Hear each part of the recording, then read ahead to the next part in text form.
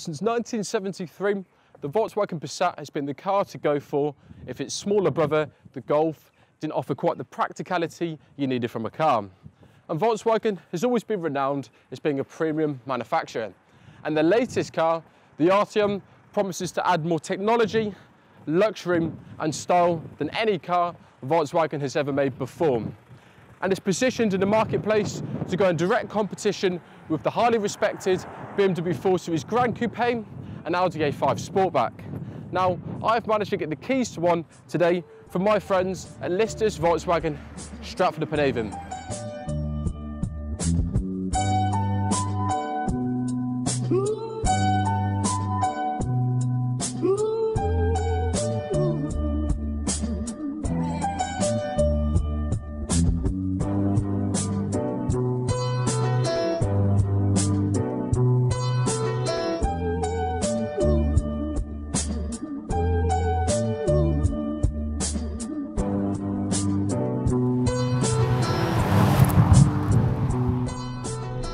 The Volkswagen Arteon. So where has this car come from? Well, the Arteon is essentially the successor to the Passat CC, which Volkswagen made between 2008 to 2017. And as I mentioned earlier, this car is positioned in the marketplace to go in direct competition with the likes of the BMW 4 Series Gran Coupe and the Audi A5 Sportback. It starts from £31,000 and it gets a lot of equipment as standard. You have full leather seats, adaptive cruise control, the active info display behind the steering wheel, an 8.3-inch infotainment system here. And it's been interesting gauging people's reactions since I collected this car this morning. We've had all sorts of people approach me to talk to me about the car. We've had builders in their work vans pulling up to admire it. And then when I was in Chipping Camden earlier filming the introduction, we had a bunch of ladies pull up in a lovely Porsche Cayenne who were asking me about the car, saying, I've never seen one of these before, what is it? The paint's beautiful. And it's got me thinking, would you get that sort of reaction in a standard 4 Series Gran Coupe or an Audi A5 Sportback? I suspect not. And it's important to remember that this car is a completely standard spec. It's got no optional extras on it, so that's impressive. It's a clear indication that Volkswagen have got the design right on this car.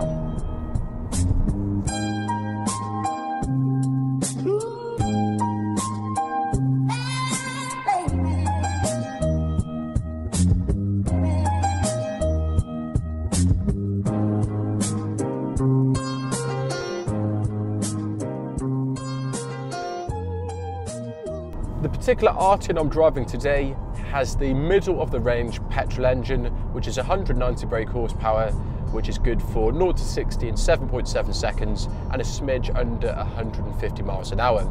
There's a choice of 6 different engines available for this car, 3 petrol and 3 diesel, with both the range-topping petrol and diesel engine coming standard with Volkswagen's four-wheel drive 4Motion system. The petrol engine producing 280 brake horsepower, with the diesel producing 240. 2-litre TSI powertrain I've got in this car. It's probably fast enough for most drivers. It's certainly not rapid. If I was to acquire this car, I would want the 280 brake horsepower petrol engine, because then it would turn this car into a proper sleeper. That's good for 0 to 60 in 5.6 seconds, and it goes on to a limited top speed of 155 miles an hour. Yum.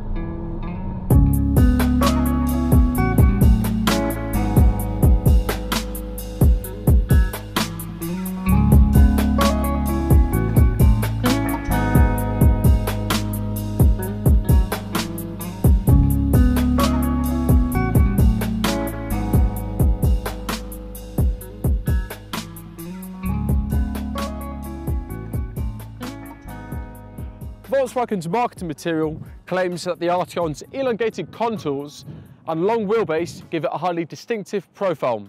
Now, when I look at this vehicle, the initial words which come to mind are it's striking, it's classy, and it's modern. One very prominent feature is this massive grille we've got at the front of the car, complemented by these minimalistic LED headlights at the front. And then when we take a look at these wheels, these are the standard 19-inch wheels you get on the R-Line, which is the trim level of this car here. And I suppose one of the key things you notice straight away when you look at this car is the vibrant colour. Now this is called Turmeric Yellow, and it's a blend of a mustard yellow and a gold. And I think this is part of the reason why we've had lots of people approaching us today asking questions about this car. On the side of the vehicle, we have these frameless windows, which are heavily tinted at the rear, which I think help make the car look a little bit more mean. And one particular thing I really like is Volkswagen have broken up the car nicely with gloss black detailing, which you can see here on this rear lip. And we've also got the subtle Arteon lettering on the rear too. And I suppose what we should do now is take a look inside the Arteon to see what the interior is like. Come on.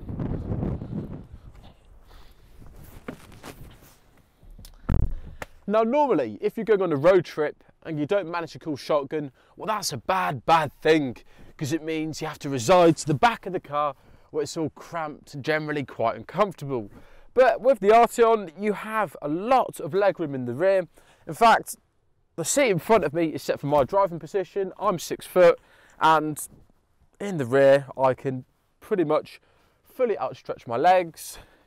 The headroom is adequate. I could probably be sat here in comfort if I was 6'2", 6'3". The interior, it's solid black leather. It's nice. It's not particularly exciting. We have this cool orange ambient lighting strip here with this brushed aluminium material above. That's nice, but other than that, it's just standard Volkswagen affair.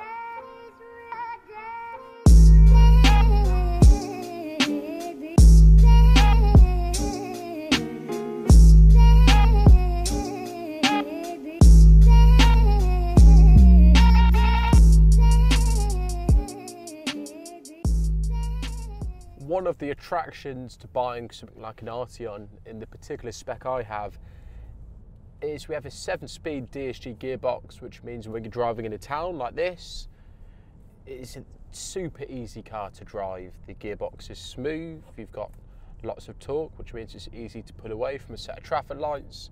Yes, this is a large car, it's 4.86 meters in length, but it's easy to manoeuvre, and we have got parking sensors in the front and rear which come as standard, which are definitely useful when you're parking the car. And for instance, now when we're driving to our next location to do some drive-by shots, I've got the directions on the active info display, which is good because it means I can keep my point of focus ahead instead of having to look at the screen in the middle there. The steering is light. Now I've read, don't quote me on this, so I can't be 100% sure it's true, but the windows are double glazed as well. And I could believe it because it is very quiet in the cabin. This particular car is on the standard 19-inch wheels, which are very effective at soaking up potholes and speed bumps. You have a very smooth, supple ride.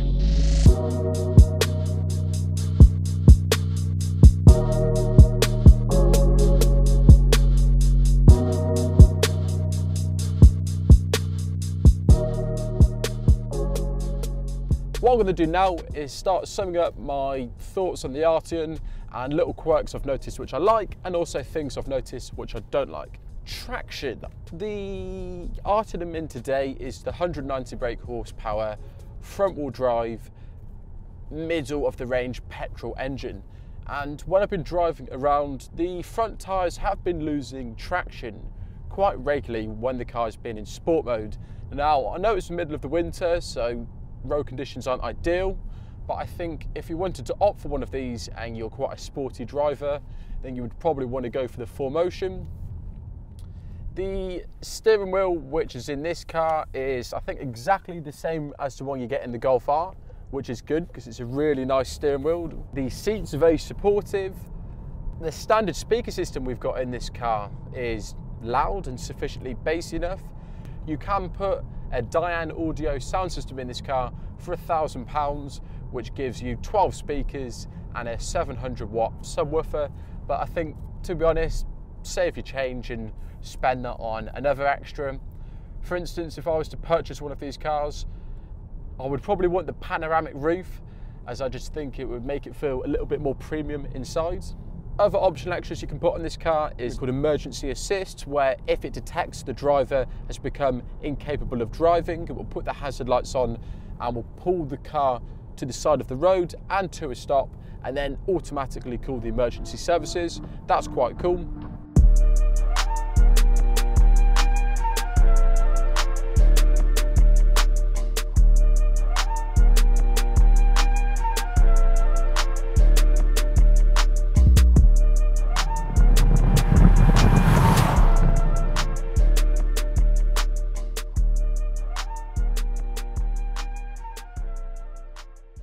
Volkswagen don't expect this to be a high volume seller, meaning you've got that Q car understated appeal, and for me that's an attractive proposition. The brand new Volkswagen Arteon. It's refreshingly different, super stylish, highly competent, and it's an interesting alternative to the likes of the BMW and Audi, which you'll probably more commonly see on the road. If you want a more interesting proposition and something with a bit more style than the conventional Passat, and then for my money, something like that Arteon is certainly worth a look. Guys, if you have been, thanks for watching, and I'll see you soon.